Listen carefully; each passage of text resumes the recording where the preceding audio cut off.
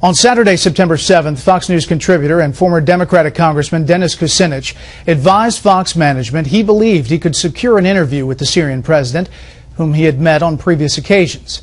At the time, it appeared an American military attack on Syria was imminent, and Fox News Executive Vice President of News, Michael Clementi, decided that Kucinich should pursue the interview on condition that a Fox News journalist would also be included.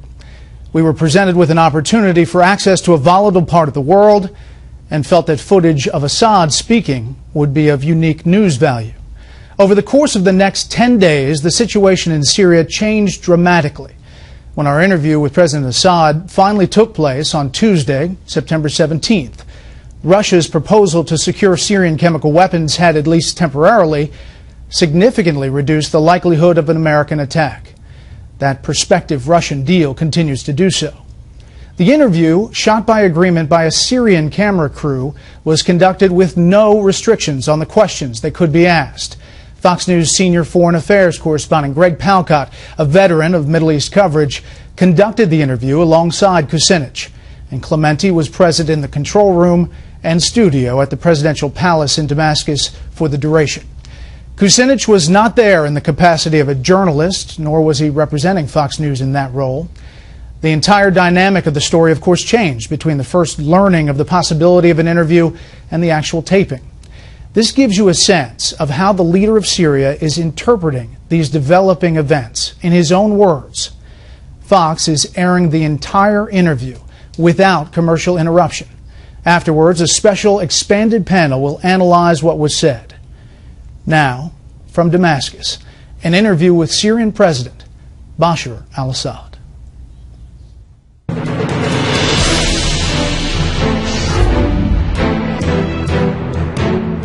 Hello, Mr. President. Thank you very much for providing Fox News with this opportunity for an interview. I'm joined here by my colleague, reporter Greg Palkot, and we're very interested in proceeding. As you know, there's been a number of breaking news stories which we need to discuss with you. The UN has just released its chemical weapon report. My colleague, Greg Palkot, will be discussing that with you in a moment. I want to talk to you about other major developments regarding the chemical weapons plan, which has been agreed to by the US and the Russian government. Do you agree with this plan to secure and to eventually destroy the chemical weapons? Last week we joined the international agreement of preventing the WMD, chemical WMD. And part of this agreement, the main part, is not to manufacture these armaments, not to store, and not to use, and of course not to distribute. And part of it is to get rid of those materials, the chemical materials. So of course when we are part now of this agreement, we have to agree on that chapter. You have to agree on getting rid of all these armaments, I mean to destroy. Why do you agree now? No, actually it's not now. If you go back 10 years ago, when we were non-permanent member of the Security Council in 2003, we proposed to the United Nations, to Security Council, Syrian proposal is to get rid of the WMD from the Middle East, to have a chemical-free zone or WMD-free zone in the Middle East. And actually the United States opposed that proposal. So as conviction, we wanted to see our region free of WMD, all kind of WMD, because it's a very volatile region. It's always on the verge of anarchy and wars. So that's why we cannot say that we agreed now. Well, we know that President Obama and Secretary Kerry have said in the past that you were lying. Now that's their words, not mine, when you said that you didn't have any chemical weapons. A few days ago in an interview with Russia, Channel 24, you admitted you had chemical weapons stockpiles. Now I just want to make sure we're clear here before we go forward. Do you or do you not have chemical weapons?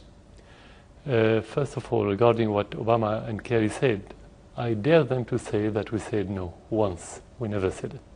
You never said. No. We never said. Tell us now. We never said no. We never said yes. Can we you always say yeah, but we always say it's classified issue. We don't have to discuss it. And if we want to talk about it, we say if. And if means you may have it, you may not. So this is blatant lie. Okay, but can you tell us now? Do you have chemical weapons or don't you? Yes, when we joined the treaty last week, it means that we have, and we said that. So it's not a secret anymore. So as far as the American people, you will agree that you do have a stockpile of chemical weapons. Of course, that's why we joined the international agreement, in order to get rid of these. Now, my colleagues, my former colleagues on Capitol Hill are kind of skeptical about your agreement with this plan.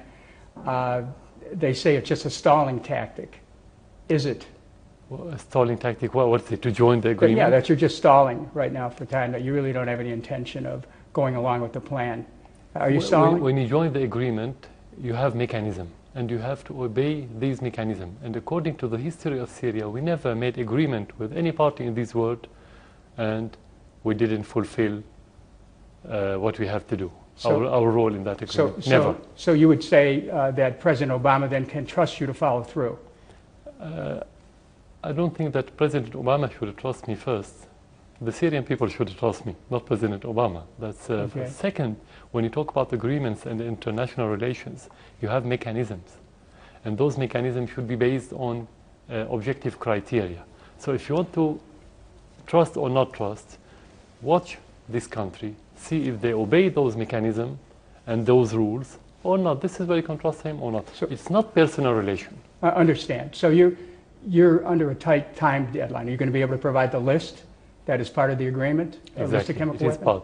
You should provide a list of the arsenal that you have to the organization of the chemical weapons. And are you open? Are you ready to open chemical weapons sites to international inspection? We didn't say that we are joining partially that agreement or that organization.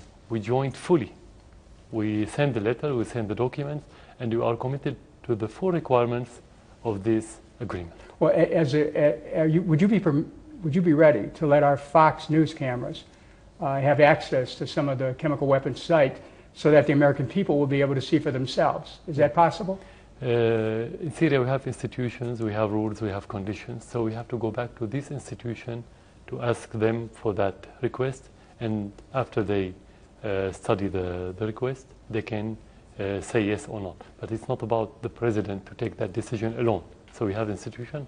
You can do that after this interview.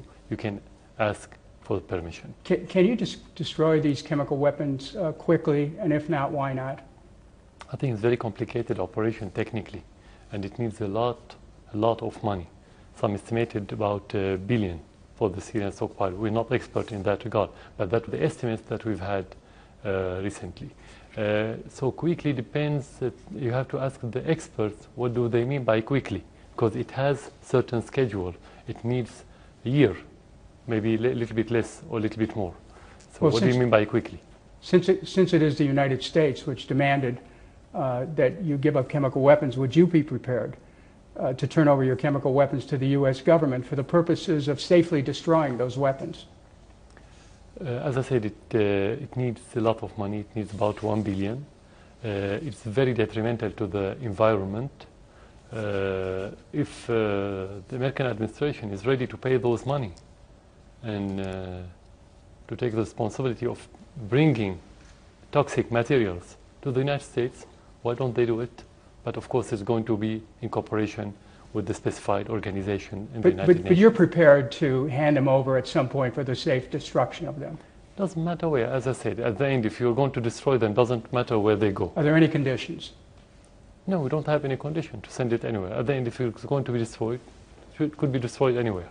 It's, as I said, it's very detrimental to the environment. So whoever country is ready to take the risk of those materials, let them take it. I just have one final question before I give it over to my colleague, reporter Greg. Do you have a security agreement with the Russian government that if and when you give up your chemical weapons, that you, in fact, will be protected so that you're not vulnerable to attacks? Yeah. Because we know there are other nations which gave up their weapons and then they were attacked. You know, the Russian role politically was very efficient during the crisis in Syria, during the last 2 years and a half. And they vetoed 3 times in the Security Council. So actually they protected Syria politically. They don't have to have a security agreement with Syria regarding this. It's not about only about the army and the war. It's about politics, first of all. So I think they are doing their job without having this agreement. So just to summarize, you do have chemical weapons. You're prepared to go along with the plan to destroy them, and that you're prepared to cooperate with the international community in that. Again, as I said, what you mentioned, all are part of the international agreement, and when we agreed to join this agreement, we want to fully cooperate with this agreement, not partially. I think this is very clear.